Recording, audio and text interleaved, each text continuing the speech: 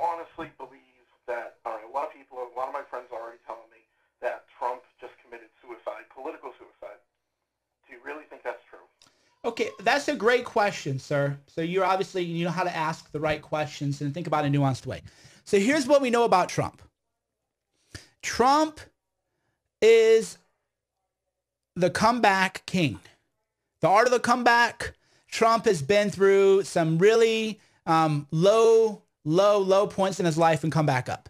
So whenever somebody says that Trump, that is over his political suicide, you don't count out the comeback kid, right?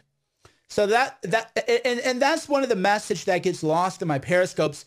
Most people are unsophisticated because of our education system is broken, and they're what I call binary thinkers.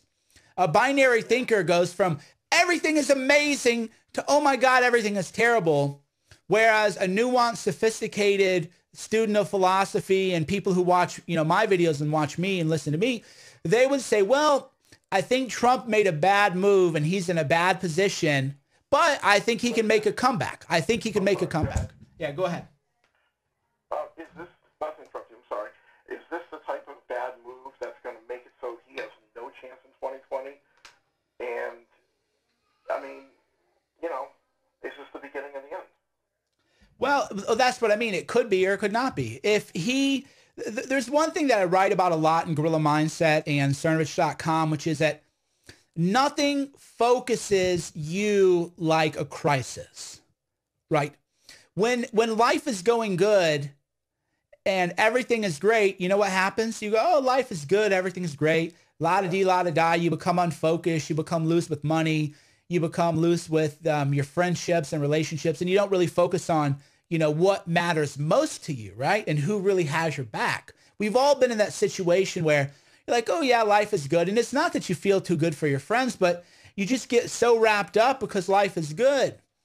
Well, crisis is a focusing agent. When suddenly you realize, oh man, this is like, I'm in a bad position, that focuses your energy and talents to get out of that position. So that's why that's why I talk in terms of probability.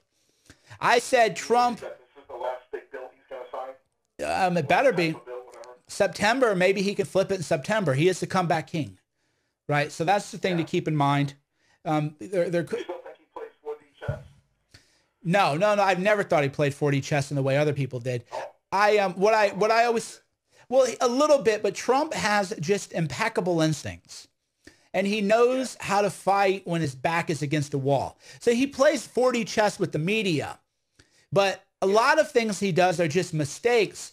But he's so good at, it's like the Matrix Neo, where you're trying to shoot Neo.